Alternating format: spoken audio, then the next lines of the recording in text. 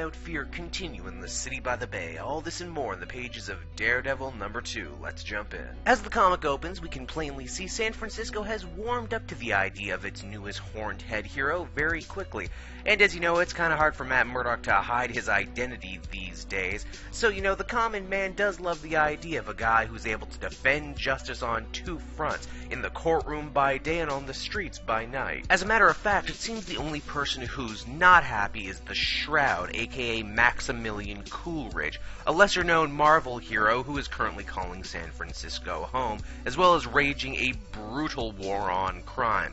Stop me if you've heard this one before, but the Shroud became a hero after witnessing his parents shot to death in an alley, which compelled him to train in martial arts at a Nepal monastery. Yeah, he's basically Batman by way of the Shadow, the twist being that to have his powers, he had to lose his eyes as well. The mayor joins Daredevil and his newest partner for dinner, where she breaks the news that one of his old baddies, Leland Owlsley, aka the Owl, is thinking about setting up shop in the city.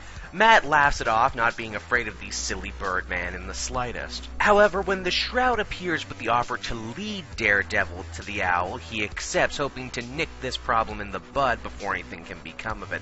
But, of course, because this is comics, our hero ends up walking into a trap. Oh, you mean the guy cloaked in black and called the Shroud wasn't trustworthy after all? Well, I never, as the comic ends. Daredevil #2 is another solid Daredevil tale. I like how quickly the new city has taken to having Daredevil around, and the promise of a showdown with a classic baddie has me super excited. Then, of course, there is the continued mystery of what happened to Foggy Nelson. All great stuff, 8.5 out of 10.